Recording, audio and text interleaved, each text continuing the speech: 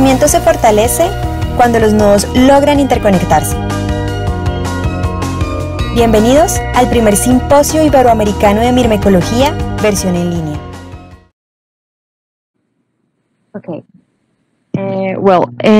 To me, it's an honor to present our first lecturer. He is an evolutionary biologist and professor of the Department of Ecology and Evolution at the University of Lausanne. In addition, he is a reference and expert in the study of the evolution of social insects, studying animal behavior, ecology, and evolutionary genetics and genomics. In the social behavior study, carried him to incline to primates research. However, he didn't like the methodology used to study them, and heard a talk of the entomologist Daniel Cherries. He decided to study ants. We welcome the Dr. Laurent Keller and his talk, Sex, Supergenes, and Sociality. Dr. Laurent, thank you for being part of the symposium. Is that okay now? Yes, Dr. Laurent, it's okay. Okay, I can start? Yes, Dr. Laurent. Ok. So, me hace mucho placer de ser aquí. Y no sé si conoce esta hormiga. ¿Cómo se llama? ¿Qué especie es esta hormiga? No sé. Y se llama Maradona species, porque tiene el balón con el jugador de Argentina, que es un nombre que probablemente conoce. Entonces, I'm going to move to my talk. And I think you know what this number is, because many of you are in the field. So this number is the number of ants you can... Oopla, don't know what's happening. Something went strange. Ooh. Wait, let me went through. Something went strange. Okay, let's start again. So it's a number of ants. Now I don't know, it's moving along. It's a number of ants on the world. And so this number is really huge. So if you want to know what it means, imagine that you take all ants and you put them one in front of the other one. What you will find is that you can go 165 times from Earth to the Sun. So that gives you an idea about the number of ants in the world. And as you know, ants are an important part of the biomass on Earth, and their weight is about equal as the weight of all humans together, which is quite amazing. And they're also very interesting in terms of intraspecific polymorphism. So in many species, I don't know if you can you see my arrow? I don't know. Maybe you can see it, maybe not. So Yes, Dr. Laurent, we can see it. Okay. So in many species, you can have a polymorphism. And here, for those snails, for example, this is a genetic polymorphism. So depending on your genes, you will be one more for another one. And in some other species, you can have different morphs, but it depends on the environment. So depending on the environment, you develop either into this morph or this one. And so it's quite interesting to know what's the basis for that. Another type of polymorphism is in many species, you have males. Oopla, again, it goes along. I don't know why. It went out. Sorry.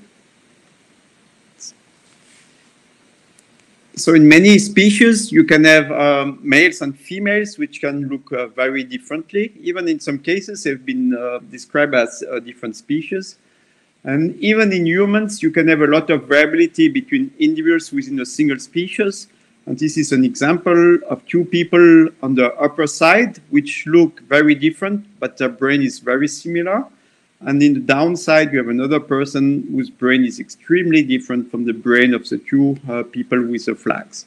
And all this occurs in a single species, which show you that within a species, you can have a lot of polymorphism. And social insects are partly interesting, and ants in particular, because within a species, you can have very different morphs. So here for ants, you can see different type of workers, which differ in size. and you have a queen on the right side. So they differ both in size and in morphology. And another interesting feature is that within a single species, you can have different types of social organization. And one difference in social organization, which is important, is the number of queens per colony. And as you will see, there are many species in which you can have a single queen per colony, or colonies which contain multiple queens, and this can be polymorphic in many species, as we will see. And sometimes those phenotypic variation among individuals can be extremely marked. So on the left side, you can see here different types of workers, small workers. Here you have a soldier, so you have huge variation. Here you have a male, and here you have a queen. So you have extreme difference in phenotypes. And all females develop from the same type of eggs, and males develop from unfertilized eggs. And here you have two workers, one sitting on the head of the other one, which show you an idea about how dimorphic they can be. And so the most important polymorphism is, of course, linked to the queen-worker polymorphism. So as in humans, in a colony, you can have a queen, and the queen will lay the eggs. And as in humans, the workers will do all the hard work in the colony. And these phenotypic differences are associated with difference in lifespan. So the queens can live very long in social insects. Here we have different types of insects. And you can see there's all types of insects, from Diptera, butterflies. And usually insects don't live very long. They live a few weeks, sometimes a few months. But there are three exceptions: the termites, the ants, and the bees, where the queens can be very long-lived, up to almost 30 years in some ant species, which is really amazing for an insect. And on this phylogeny, we compare the lifespan of different groups of insects, and we show that it's 3 times when social life evolved, it has been associated with a huge increase in the lifespan of the queens by about 100 times. And so if you think of primates, it would be like if you find a primate which lived 4,000 years. And interestingly, the workers which are genetically identical to the queens usually have a much shorter lifespan, 10 or 20 times smaller, which is quite interesting for studies of aging, because you can have one genotype which produces 2 phenotypes which differs greatly in lifespan. So it's a very good system to study aging. And now the question is, of course, what makes you becoming a queen or a worker? So in many species, there's no genetic differences between queens and workers. And it's only during development, depending on the food or pheromone, that an egg will develop into a queen or a worker. And the males are a bit different because they develop from unfertilized eggs. So the queen can decide about the sex of her babies by fertilizing the eggs or not. And if the egg is not fertilized, then you have the development of an haploid male. And so it used to be thought that those differences between females is only due to the environment. And this is what is found in textbooks. But you should never trust textbooks, because in the last few years, we have found several cases where there's a genetic basis for caste determination. For example, in several Pogonomyrmex species, queens mate with 2 types of males, and they mate with a male which is from the same genetic lineage, and males which are from a different genetic lineage. And the offspring which are fathered by males of the same genetic lineage develop into queens, and the offspring which are fathered by males of the other genetic lineage develop into workers.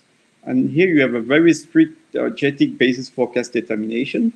So you have 2 types of queens in the population, lineage 1 or lineage 2. They produce males of their own lineage, but they both mate with males of their own lineage and the other lineage.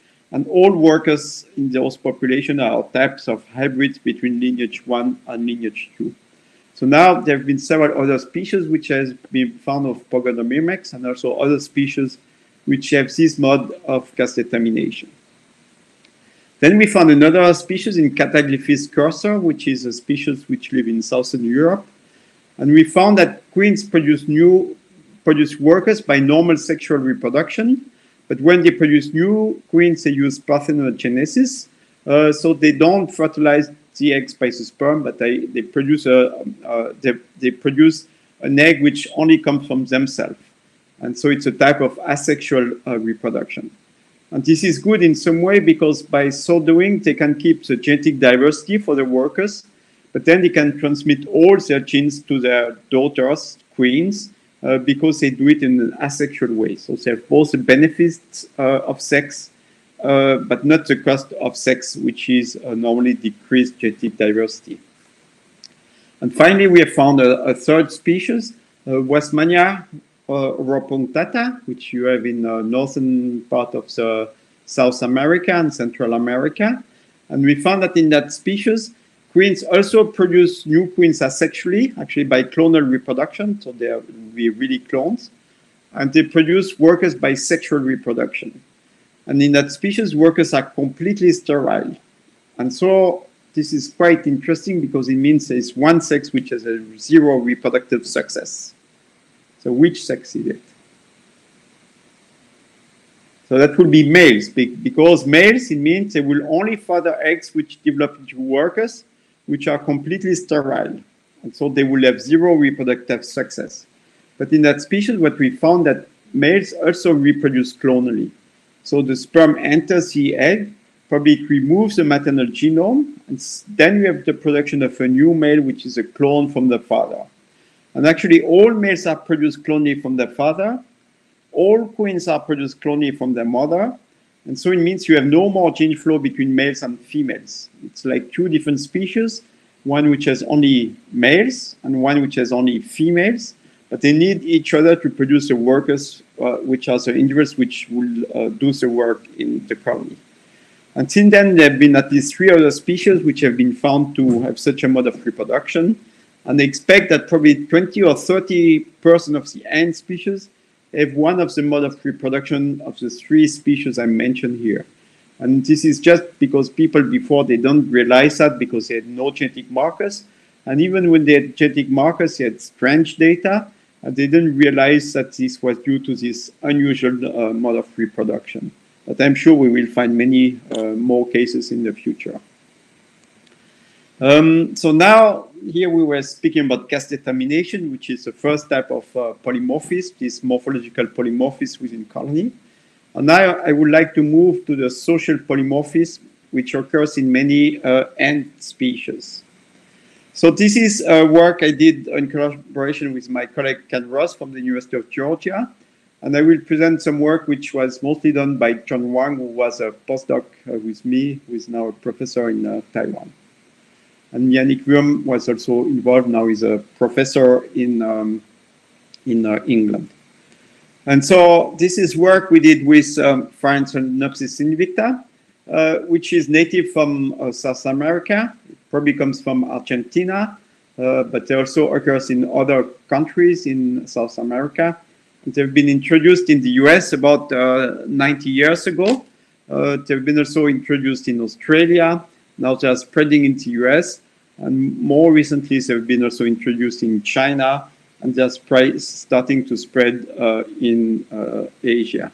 And people don't like this ant because it has a slightly painful sting, as you can see here. And they are very aggressive ants. That is, as soon as they touch your skin, they will sting you. And interestingly, so you have those 2 social forms. The monogyne form, which has a single queen. As you will see, the queen is large. It uses independent colony founding.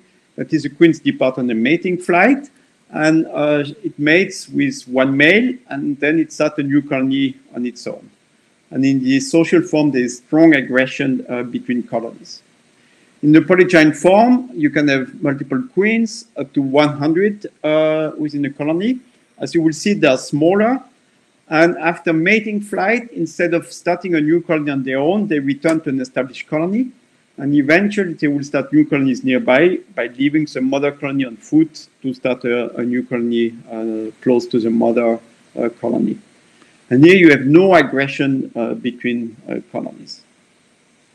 So when I was a postdoc, we were interested to know if there was a genetic differences between the 2 social forms. And we were using allozymes, so this is work that Ken was doing, to see if there was gene flow between the two social forms, the idea to try to find some difference in allele frequencies between the two social forms. And as you can see, for most of the markers, there was no difference in allele frequency.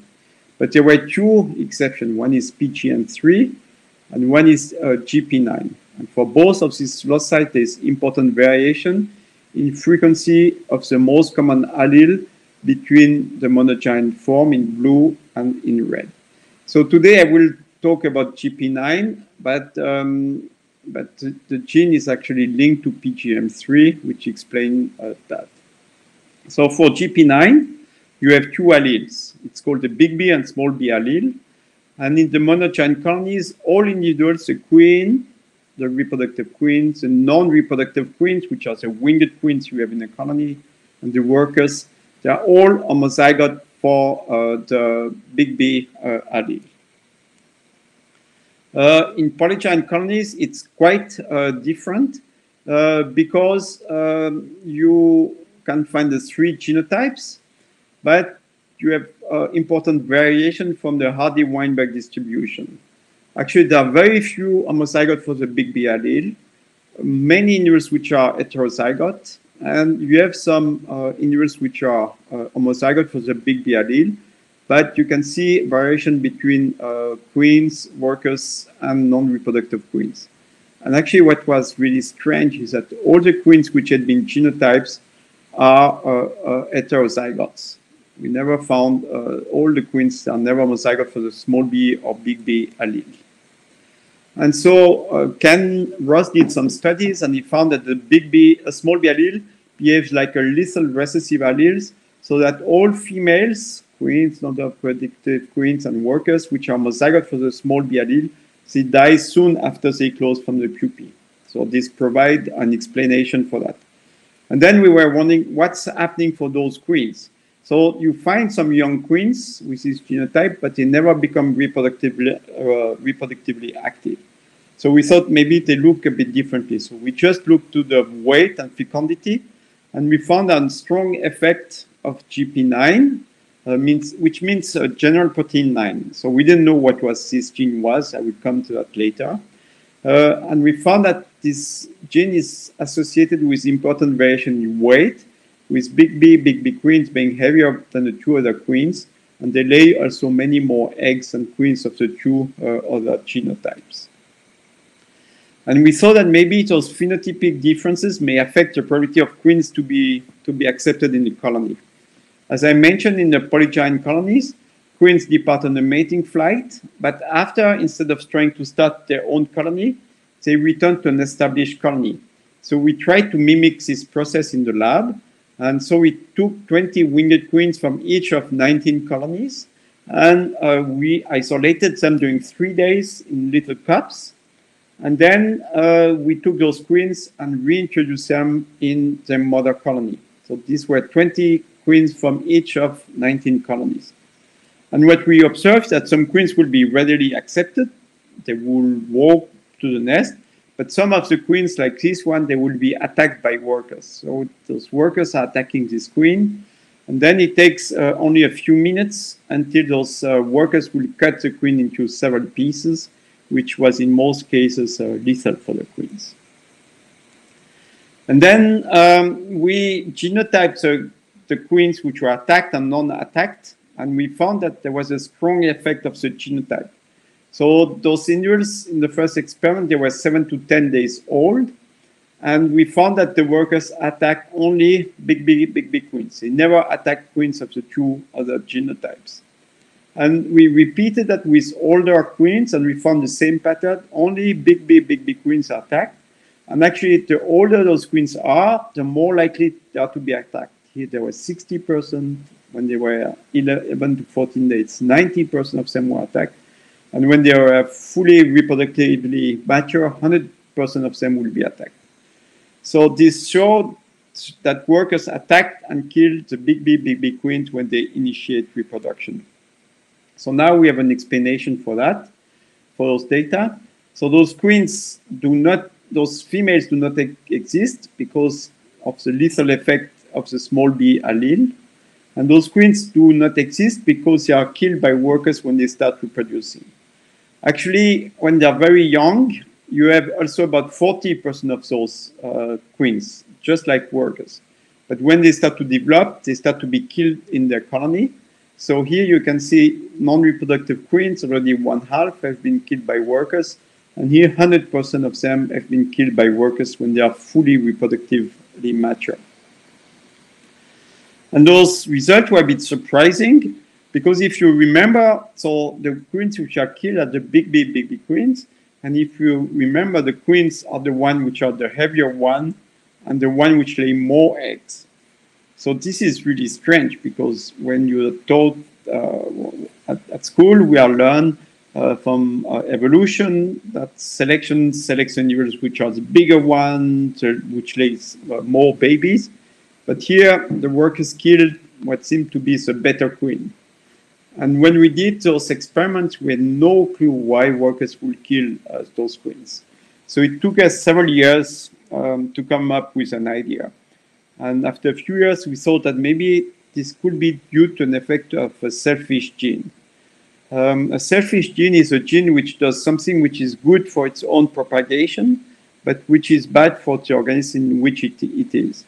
So, for example, I don't know if you know meiotic-derived genes, but in mice, in Drosophila, you have genes which are expressed in the sperm, which produce a toxic substance and which kills the sperm, but the gene is associated with another gene which makes it immune to this toxic substance.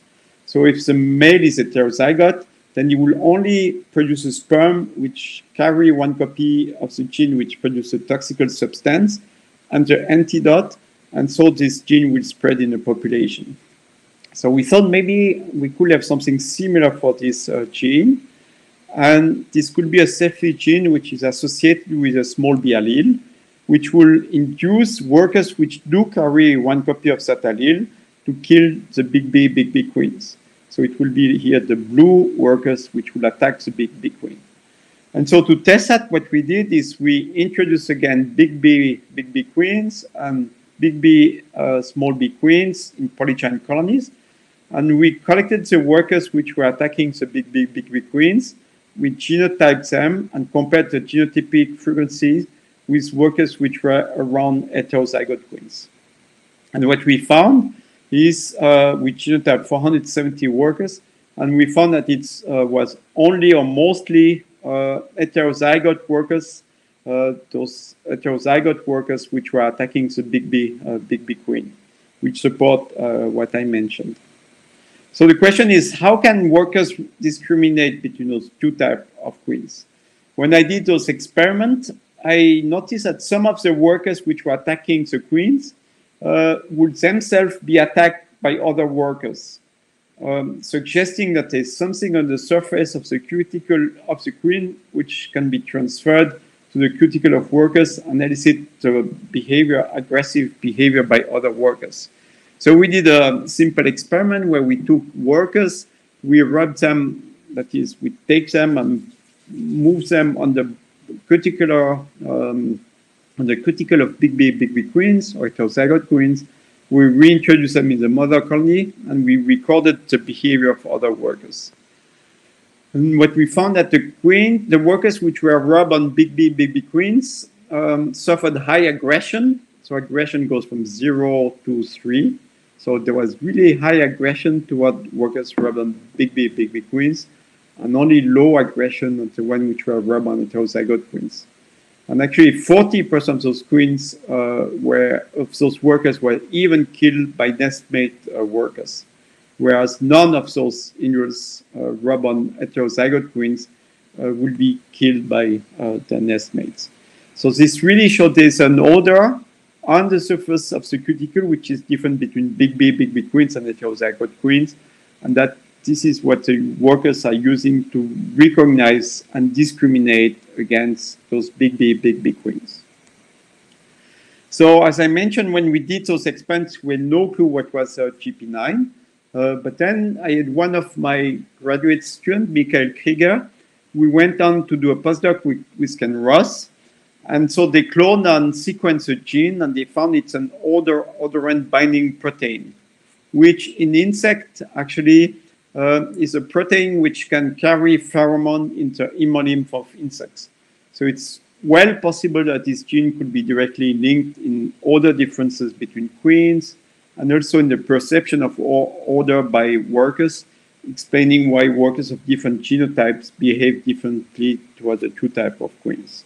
And we are currently doing experiments to really find out what is the chemical difference between the two types of queens, which elicit the difference of behavior of workers.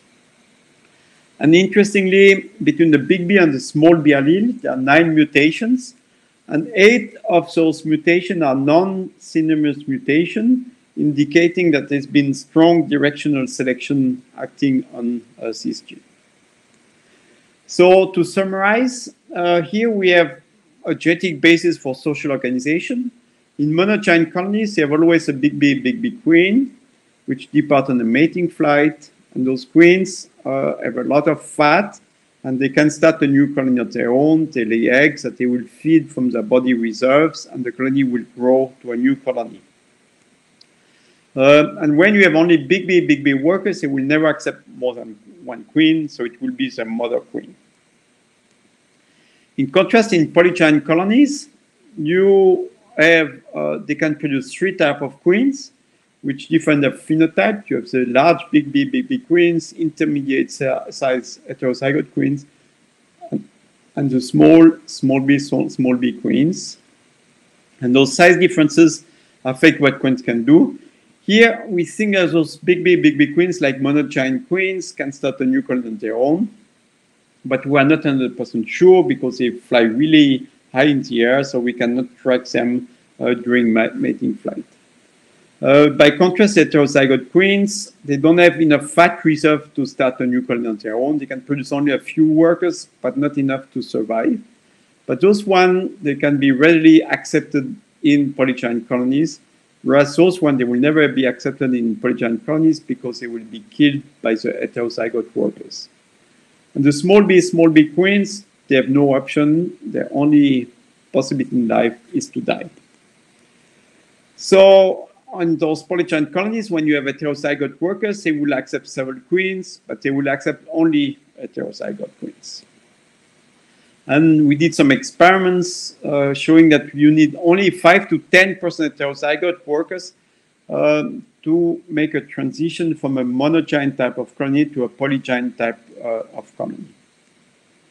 So what we showed that a single genetic element influences the behavior of workers. This genetic element is responsible for the existence of 2 distinct social forms. And that was the first genetic element shown to have a major effect on social organization in any type of social organization. And after that, we found that the same genetic element also influenced social organization. Actually, it's not 3, it's 5 most closely related species of ferrets. Now we know of 6 species where social organization is completely linked to the genotype at GP9. And I will get back to that in the final part of this talk. So now that was quite interesting, but the question is, can a single gene, in that case GP9 or this order binding factor, account for the many differences? For example, different in queen size, different in order of queens, the mode of colony founding, the lethal effect of the small b allele when homozygote. There are also difference in worker size, worker behavior. Also, males of different genotype have different amount of sperm. So can a single gene do all those differences? Or alternatively, are there other genes which are linked to GP9 which are important to explain those differences? And so to address this question, my student, mostly Yannick Burma and John Wang, told me we need to do a genome of an ant. But that was about 15 years ago. Now to do a genome, it's very easy. But at that time, it was really difficult to do when we started. Actually, almost 20 years ago, 18 years ago, I think we started, because it took us many years to make this genome.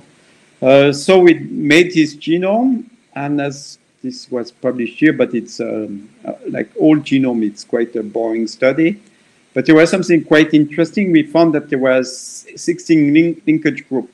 So there are a group of genes which supposedly are linked together. And 16 is really interesting because it's a number of chromosome of variants. So here you have here we have different markers, and here you have the 16 chromosome of variants. And in red here, it's quite interesting because this is where GP9 is. So we identified GP9 to be on chromosome 16. And what we found, interestingly, we had many markers on this chromosome and other markers. And we did progeny families. That is, we take a queen and we look at their babies to know where the genes are. You take the babies and you look for recombination.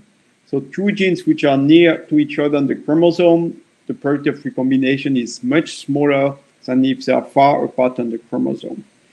And when we did that, so there should always be some recombination between genes, maybe less if they're nearby. But a surprise that was on 60% of the chromosome, and this is 12 megabases. There was no recombination at all. And this was really interesting because it was on chromosome 16, and this is where GP9 is actually. So GP9 is in a region where there's no recombination between individuals which have a big B and the small b allele.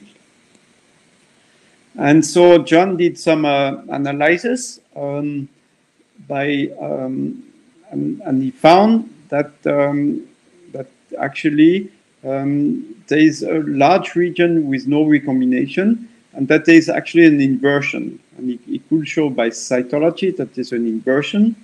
And we did more studies, more recently with genomics studies, and we found actually that there are actually 3 inversions here. So this is the same region. And you had first a large inversion which occurred about 500 half a million years ago. And then you had the second inversion which occurred nearby, and then the third inversion which goes very close to the centromeres.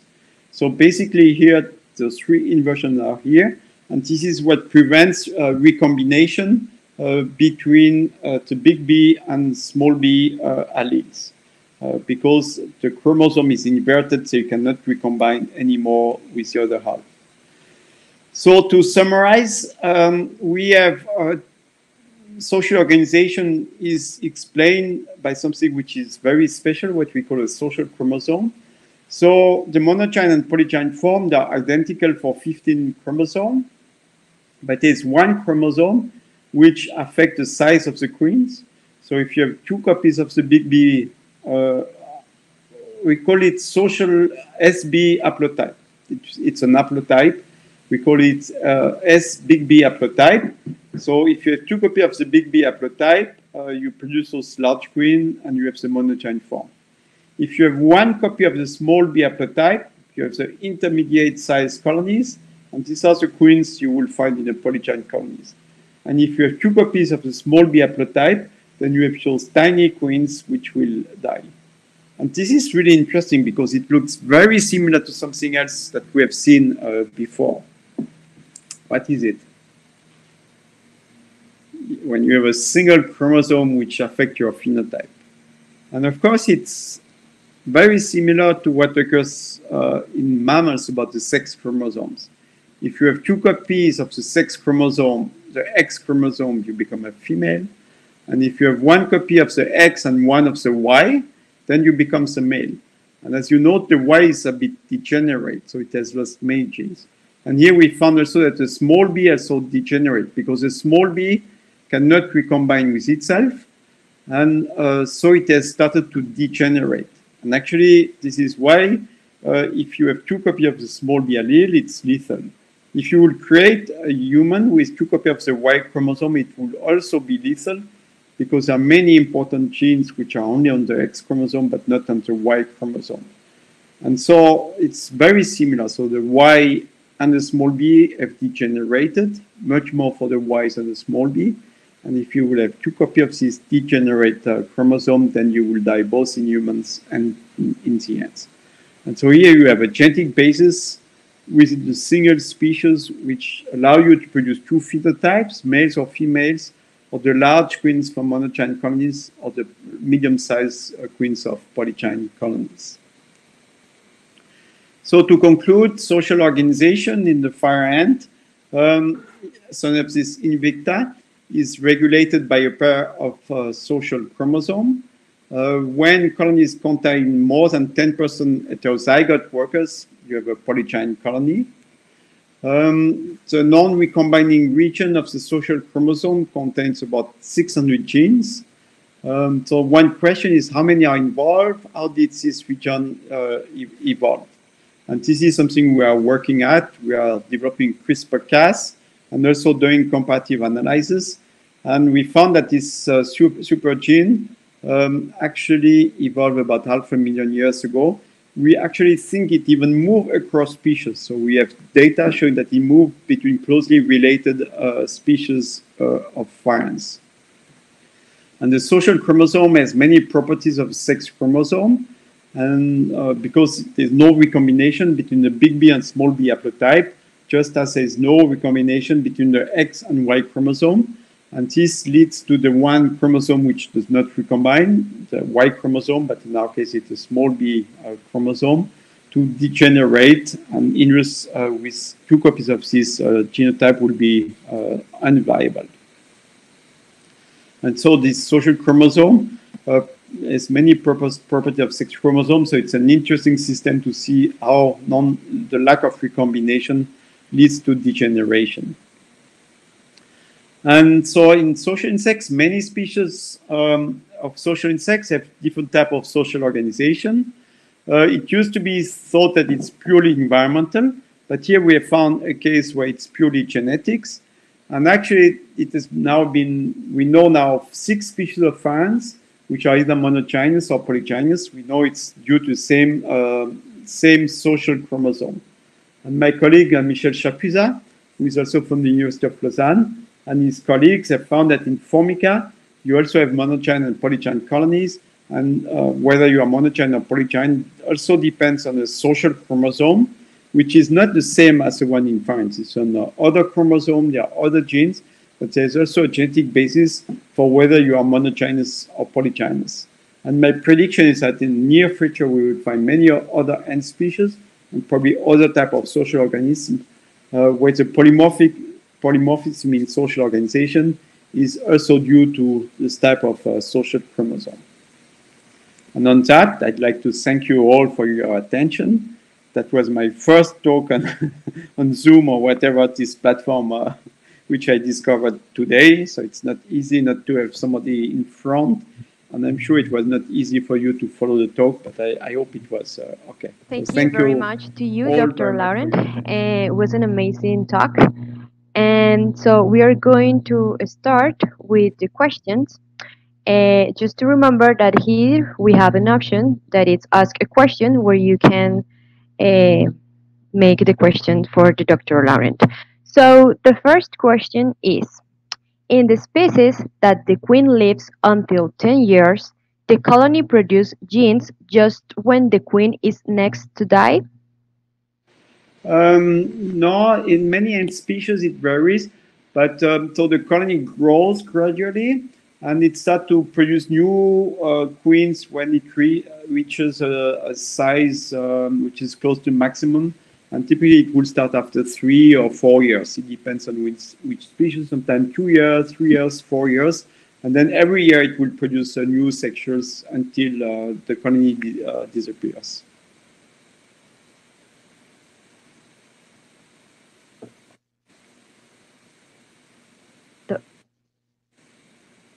Dr. Laurent? Yes? Okay, is that we are not seeing you. Okay. I see myself, but I don't know how it works. I don't know if I remove, should I do something or? If you want, you can stop to share the screen. Okay. Okay, so the second question is, the ability of workers to reproduce creating male eggs seems to be well documented in several common temperate species, such as some Myrmica, Formica, and more. It seems less documented in tropical species. Yeah, I think it's an interesting question. It would be, Cool. I think people have less studied genetically tropical species, but I don't know if there's good data to that, but it will be interesting to see if there's an association between where species live, tropical or like here in Europe, and if the species in tropics are less likely to lay eggs. For example, polygyny is less common in the tropics than it is here. And here you have a gradient. I think in the north, for example, when it's really cold, the conditions are not very good. You are more likely to have polygynous species than you have in the tropics. Okay. Another question is there an environmental variable that selects for B allele in GP9 or any idea on what can select for it? I didn't understand. Is there environmental factor selecting for what? GP9? So I'm not sure I understand the question, but if there are environmental factor for selecting for monogyny or polygyny, the response is yes. For example, in France, the monogyne form is really good to colonize new habitats. So the queens depart on a mating flight, maybe can fly a few kilometers away. And so if you have a new empty habitat, they are really good to colonize that. But once they are somewhere, the polygynous form is better, because if you have an empty spot, then the queens and workers can leave their colony within half an hour and go directly to this empty spot. So what typically occurs is that the monogynous form colonizes new habitats, but then it's taken over by the polygynous form. So environment and stability of the environment is very important to determine the relative abundance of monogyne and polygyne colonies. Okay. If the chromosome containing GP9 behaves as sex chromosome, did you try the experiment in Solenopsis invicta or Wasmannia, including males, or do you have any information about this chromosome in males? So, there's a plethora of sex chromosomes, but in ants, there are no sex chromosomes in ants, because sex determination is determined by the number of chromosomes you have. If you are haploid, you become a male. If you are diploid, you become a female. And so sex chromosomes occur in many species, but there are many species which have other mechanisms of sex determination. And Hymenoptera, the bees, the ants, they have this system of haplodiploidy, with males being haploid and females diploid. The gene which influence sex determination is similar to actually vertebrates. It's called the TRA gene, transformer gene. And in the honeybee, it has been identified. You have this transformer gene and a duplicated gene which is nearby. And these are the two genes which are important to influence caster determination. But this depends on whether you have one or two copies of that gene which influence your sex. Okay, and how can the availability of resources affect the size of the subcastes? This is a very good question, actually. What makes you becoming a small worker, intermediate size worker, a large worker, or a queen? And actually, it's not well known. Probably the insulin pathway is linked to that, so it's linked to metabolism, but it's not very clear what type of food, the amount of food or quality of food, how it really affects caste determination. The species which has been best studied would be the honeybee, but even in the honeybee, it's not very clear. There have been many studies claiming that this was important for caste determination, but then there's been another study which would show something else. And exactly what triggers development of a female into different morphs is not yet well known. And we have found in other species, actually in Pogonomyrmex, it can be also maternal effect. So the queen puts something in the egg, which will influence whether an egg develops into a queen or a worker. So I think it can be the environment, there can be some genetic basis, but also maternal effect, which interact with to influence gas determination.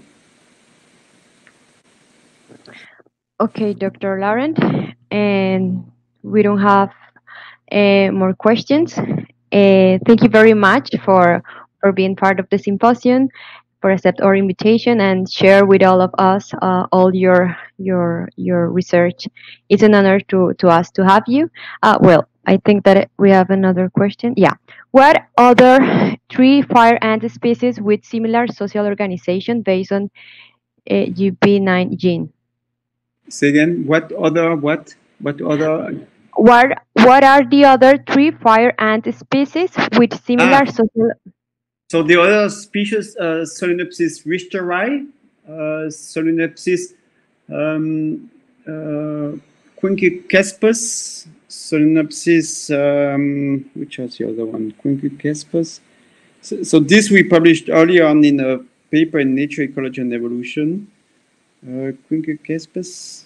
There is one, it's called ADRX because it has not yet been described. And which one? I don't remember the name of the other species. I will have to look into the paper. Okay, Dr. Laurent. Thank you. Thank you very much. Thank you very much. And Bye, Dr. I'm going to try to listen to more of the talks. It's a great idea to have that. Congratulations for this organizing this symposium. Thank you very much for inviting me. Más información, visita nuestra página web o comunícate a nuestro correo electrónico.